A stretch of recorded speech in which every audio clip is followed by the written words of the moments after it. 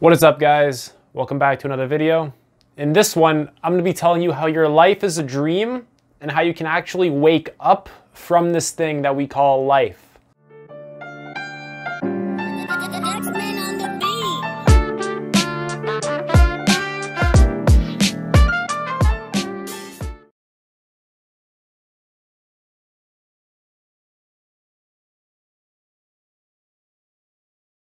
Alright, now before I get into this video, I really have to make sure that you understand that when you are in a dream at night, you have no idea that you're dreaming when you're in the dream.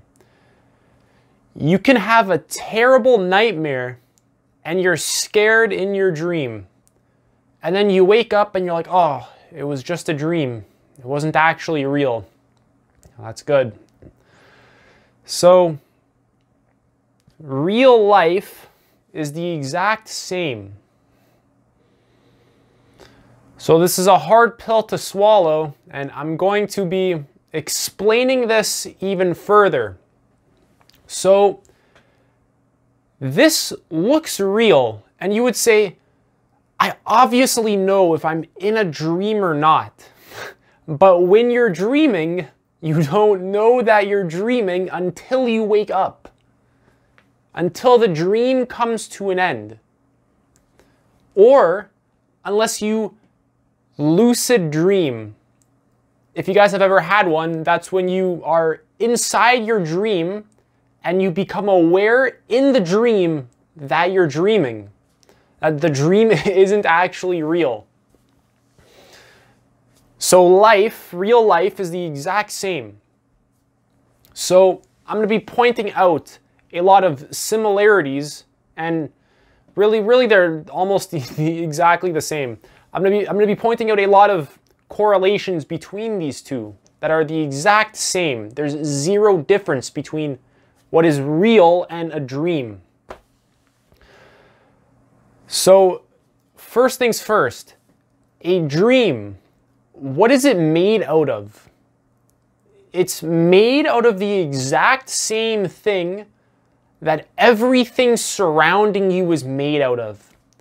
It's equally real. It's made out of pure consciousness. Check out my video, What is the Substance of Reality? In order to understand that a little bit more. So everything is made out of one substance called consciousness. This is what is constructing reality. This is ultimately what you are. Your body is made out of the same thing as everything surrounding you. It's one. So inside your dream, when you don't know you're dreaming, everyone inside your dream is made out of your mind. It's made out of consciousness. Everything is you in your dream, just like in real life. Everything is you. You are literally one with everything, whether you're conscious of it or not. Now, I'm also going to be explaining how to wake up from the dream in this video. So if this is true what I'm saying, this pretty much throws out everything that you've ever believed to be true about reality. Which is why it might be hard for you to understand, because it can be emotionally difficult to just realize that you have been totally lost your whole life in a dream. It's pretty hard to just swallow the fact that the universe is a dream. So both a dream and real life are made out of the same thing, consciousness. And everything in your dream is you, just like real life. It's all just consciousness. So in your dream, when you go lucid, if you've ever had a lucid dream, I've had many, and you realize this is a dream, you are then given this freedom to do whatever you want because it's a dream. You feel free, really. You feel like nothing can hold you back. You feel amazing. You just enjoy it for what it is. And then it comes to an end. You choose to wake up or whatever. So when you go lucid, you have realized your dream world to be an illusion. You realize this isn't what is real. This is just a projection of my mind. And real life is the same thing. When you have really awoken to very profound levels that this is a dream, you can pretty much no longer suffer. So you can find a lot of people like this. They are enlightened beings. They are enlightened people. Now, this isn't the way we conventionally use the word enlightened. This is much different. So these people are no longer identified with the content inside the dream, but they are identified with what is creating the dream, the substance of the dream. They are identified with what they actually are. What is the substance of reality? They are identified with being pure consciousness. So they are no longer identified with their body or their mind because they see through this illusion of being a body or a mind. They have broken their attachment and their identity around this. And they've realized where identity comes from. And where identity comes from is actually where all of reality comes from. It comes from consciousness. So when you're dreaming and there's people in the dream, they are you. And it's the exact same thing in real life because there is no such boundary separating you from the rest of reality. It's all one thing. I mean, you literally are all of reality. You are the whole thing. So, in order to wake up from a dream, we have to first come to the realization that we are in fact dreaming. So, whenever I personally have a lucid dream, I always just go, oh shit, this is a dream in my dream. It's like the same thing over and over again. And then I do whatever I want. I fly around and I do whatever I want. So we have to realize that this life here is also a dream. You really need to be able to swallow it.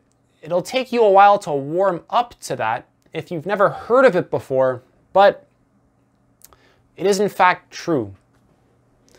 You're going to have to realize this is a dream in order to wake up from it. So you might think now, but a dream is so like inconsistent, whereas reality, real reality is so consistent. A dream, all sorts of weird, wacky things can happen. I can see people who I haven't seen for years, or like a dead relative, or I can fly, or like big monsters and crazy nightmares, and all of this. And in reality, everything is always so consistent.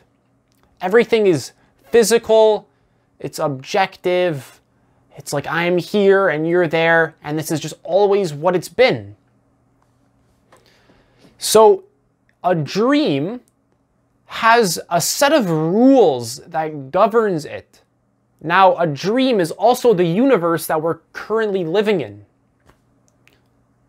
So it has a set of rules that governs it, and the real reality just seems to have a set of rules that is very consistent. There's gravity, and there's like the sun, and it's like this pattern over and over again. It's very consistent. It's a hard dream to wake up from. See, if you hear something like reality is an illusion, you would think that like, I can see through illusions easily. But no, you can't. You know from your own experience that you don't know when you're dreaming while you're dreaming. You know from your own experience that you can't see through illusions easily. So this dream, this universe dream, has a set of rules, just like a dream when you're asleep. There's a set of rules that governs that dream. There's always a set of rules. Now, the set of rules isn't actually what's important. We need to focus on what's the structure of this dream. What is it made out of? And when we're in the dream, what am I and what is everything else? So like I said, in the dream, everything is you. You are the whole thing. You are creating the entire experience of the dream. You are literally creating the whole thing. And it's the exact same for real reality. Now, it doesn't seem that way. It doesn't seem this way at all to you. It just seems like you're like a human being on a rock going around a sun in the middle of nowhere in outer space. This is probably more about what it seems like for you. But the truth is that's not entirely what's happening. So you have been identified your entire life with things that are not you. And this is what has kept you asleep. This is what has kept you dreaming in this dream and not realizing that this is actually an illusion. So you were born, and at around the age of 2, you made the distinction when your conceptual mind began to function, began to work. You probably looked in the mirror and said, or you looked at your body and you said, this is me, and everything else isn't me. You made this distinction between self and the rest of reality, as if like you are just this distinct entity that is separate from everything. You made this distinction. And you did this to preserve your mind and body for survival purposes. And from that point forward, you were identified with something you weren't. So that's the birth of the ego, the birth of your identity. So your mind has a natural tendency to identify with something. It needs to think that it's something. It has to find something solid and latch onto it and cling to it and identify with it. But really, anything that you can possibly perceive is not you, because then you can ask, who is actually aware of that? Is my body me? But then who is aware of this? Where is the one that is aware of this? And you might think, oh, it's me right here. It's me that's aware of it. I'm the body and I'm aware. But this is too simplistic. This is way too simplistic. So, in theory, it doesn't actually make sense to be the body. See, you look at your hand, and when you look at your hand, you don't say, yeah, this is me. This right here is me. You say, this is my hand, as if it's something you have. So immediately we realize we're not the hand. Now we do the same for the rest of our body parts. The foot, your toenails, your nose, your eye. So we start picking it apart one by one. And we say, okay, not me. Okay, the shoulder. Okay, I'm not a shoulder, not me. Okay, the brain. Well, the brain is just a thought. So I'm not a thought. I'm not the thought of I am the brain. So I can't be my mind either because it just thinks. I'm not any of these thoughts. So I'm not this thought, I am the brain. I can't listen to my mind. Whatever my mind tells me I am, I can't listen to it because that's a thought. And that's not what I am. I'll never be a thought, because these thoughts come and go, but I'm always here. So, in your experience right now, there is no brain. If you get stuck on this, but I just am the brain, there's no brain in your experience right now. So how can you be the brain? You're here and there's no brain. There's no brain anywhere. So you need to find out what you are in this experience. In this one right here. Not your daydreams. Not this I am the brain. Okay, now let's go to the movies. That's a daydream. That's imagination. You're not the thought, I am the brain. You're here now. There's no brain. I can't make it any more simple. I hope you get it. So, in order to wake up from the dream, we have to break our identity. We have to deconstruct our identity with being anything. Because anything in reality is actually not us. When you try and locate what you are, you will never find it as like this separate entity, as this exact thing that I can grab with my hands and like hit with a hammer. You're not going to find it like this. You can't find it with this autistic mind, with this overly like grossly materialistic mind. It won't work. You're just thinking too stupidly to get it. If you're just thinking I have to be this thing where I can just grab with my hands and then okay, now let's go eat chips and watch Netflix. So really with this process of eliminating things that we aren't, like we're not a hand or the fingers or the eyeball, it's almost like we're grabbing onto nothing every time. There's nothing to grab onto. There's nothing safe to latch ourselves onto. And that's the exact point. The point is you don't know what you are. When you say I, you have no clue what that is. You have absolutely no idea. And you're going to have to realize that if you actually want to wake up from this dream and not snooze in the dream for 80 years and then die. Because you are going to wake up from this dream. It's just a matter of time. Are you going to wake up while you're alive? Or are you going to wait for the end when you're scared shitless and you've lived a mediocre life? Are you going to wake up then when the body's gone for good?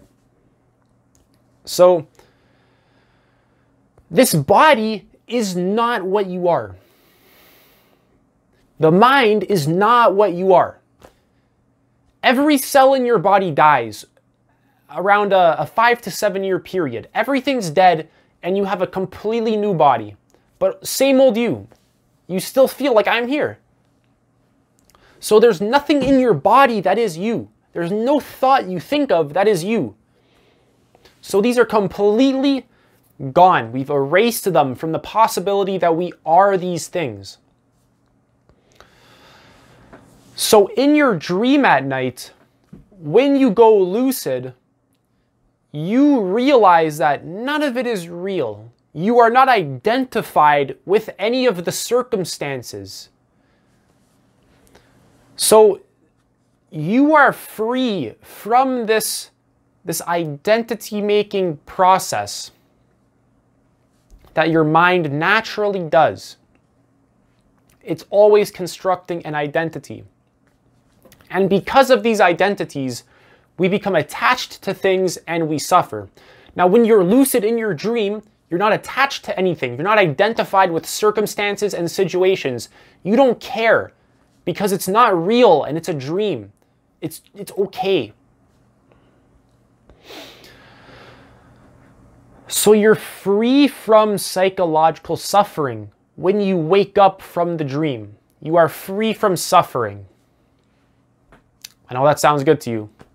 Now, when we wake up in this dream, it's the exact same. You are free from psychological suffering. That's how happiness actually works. It's transcending the ego. It's going beyond your self-identity, your individual separate self-identity. because that is the cause of all suffering.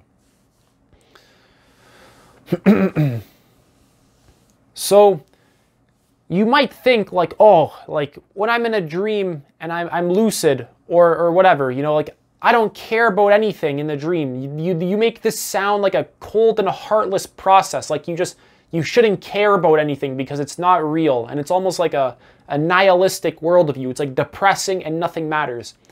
That's not what I'm saying. I'm not just saying that nothing matters, nothing's real, fuck this. That's not what I'm saying. Waking up from the dream, if it doesn't make you more compassionate and more loving for everything around you, then you're not awake. You're not waking up from the dream. If you're not becoming aware of the suffering of other people and being sensitive to it and learning how suffering works, you're not waking up. You're fooling yourself. Waking up from real life will involve you being way more detached from everything, meaning you're not dependent on outcomes. So with this freedom, you are completely free to help people. You can do whatever.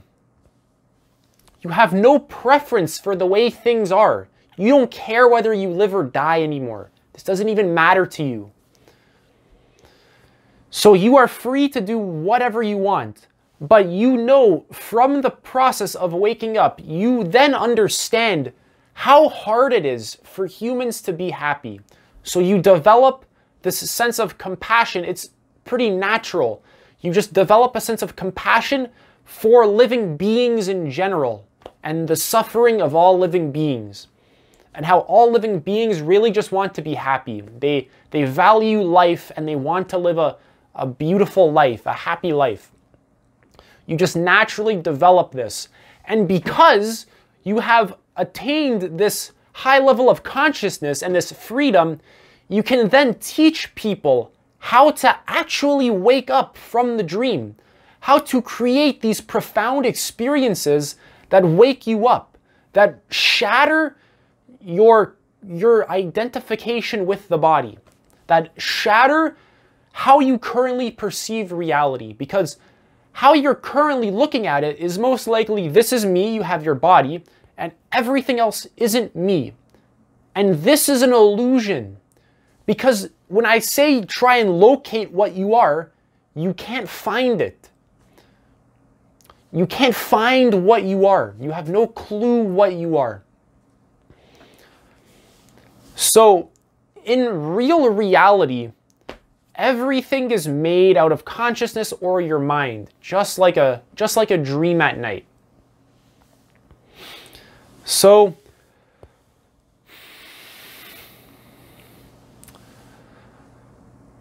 this is a great metaphor for explaining the nature of reality, saying it's like a dream, because there are a lot of similarities. I don't mean it completely literally, like you're gonna wake up when you die and you'll be in a bed. I don't mean it like that. It's a metaphor.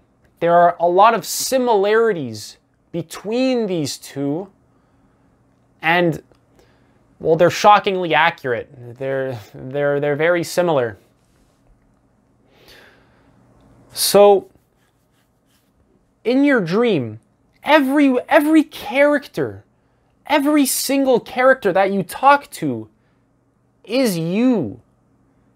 I really want you to understand the profundity of that. That in this waking dream, everyone you talk to is also you. Everyone that suffers, their suffering is your suffering. It's the exact same. You talking to them is actually just you talking to yourself. There's no separation. There's just oneness.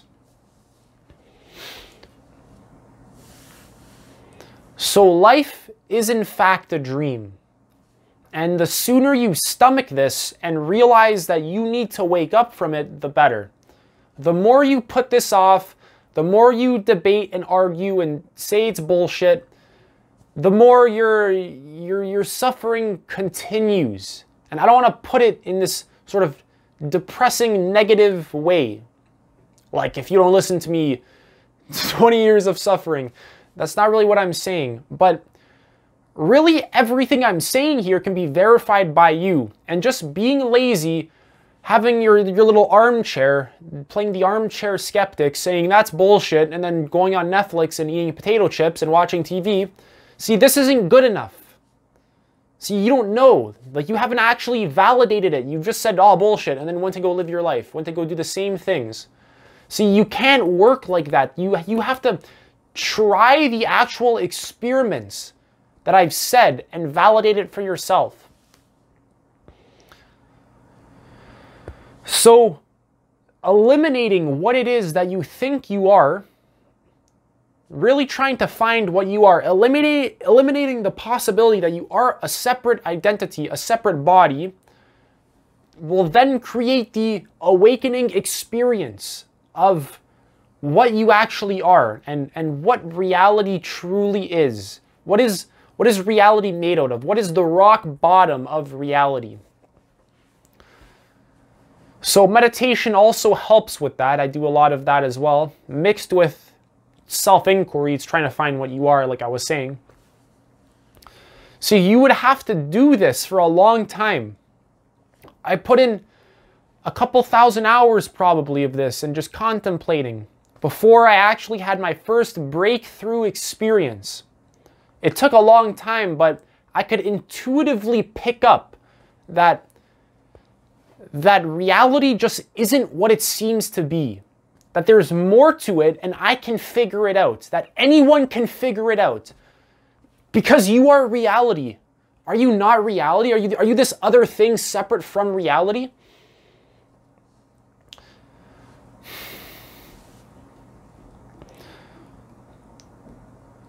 So, since reality is a dream, that means there can't be anything else other than dreams. Now, you can say that dreams are hallucinations in the brain, and this isn't a hallucination in the brain. And the problem with that is that you are trying to stand on this high ground, like, oh, I got you there, man. I got you there. But you haven't got me anywhere. Because a hallucination is a visual without any substance. Visuals with no substance to them. That's what a hallucination is. And that's exactly what this right here is. There's no substance to it. It's consciousness. It's made of nothing.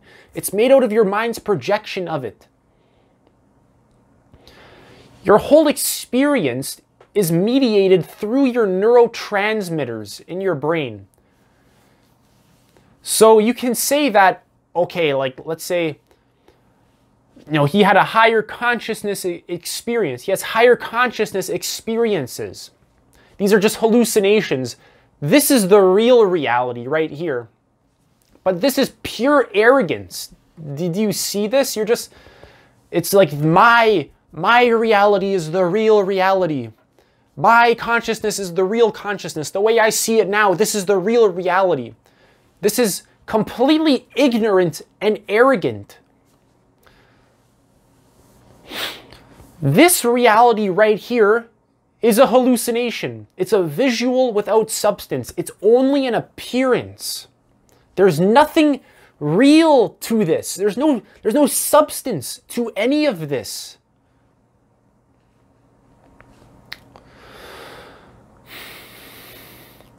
But you can say that, oh, but this is made of skin cells and atoms and molecules. Look, I'm touching it. I can feel it. There's clear substance to it. I'm feeling it. And all of that is made of nothing. It's just an appearance. They're just empty sensations. They're totally empty. There's nothing there. There's no substance, okay? And I'm not asking you to take that on blind faith.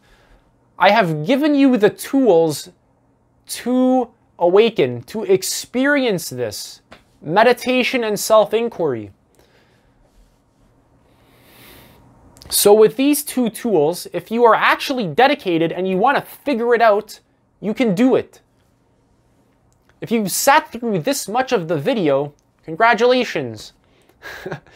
I've given you the tools to really go beyond what your culture thinks of reality. I've really given you a gift with this video. I've given you a gift. So, use it wisely. Don't just claim bullshit and then go back to drinking beer and playing video games and watching Netflix. Actually try it. Try and realize, is this a dream? Contemplate it. What makes you think it's not a dream? What's separating dreams from reality? Where's the border between these two? Where is the separation between these two? There is none. All right, that's it for this video. If you guys enjoyed, please leave a like. If you guys have any questions, leave them in the comments. And if you guys want to see more, subscribe. It helps me out a lot. And thank you so much. Peace.